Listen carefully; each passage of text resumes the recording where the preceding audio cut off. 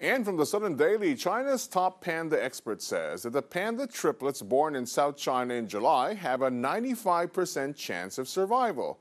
Well, that's because the bears have been healthy more than 50 days after birth. Zheng He-min, the director of the China Conservation and Research Center for Giant Pandas, says that the triplets have passed the newborn danger zone. The pandas were born on July 29th at the Changlong Zoo in Guangzhou. They're the first ever set of panda triplets to survive this long.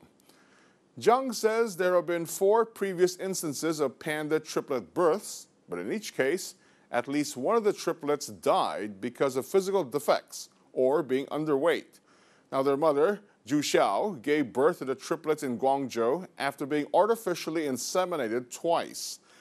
Born in 2002 at the Wolong Giant Panda Base in southwest China's Sichuan province, Zhu Xiao gave birth to twins in 2010 before being sent to the Guangzhou Zoo.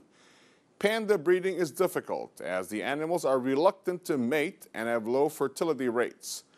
Zhang's team has made great headway in panda breeding, with 208 surviving pandas born at the center so far.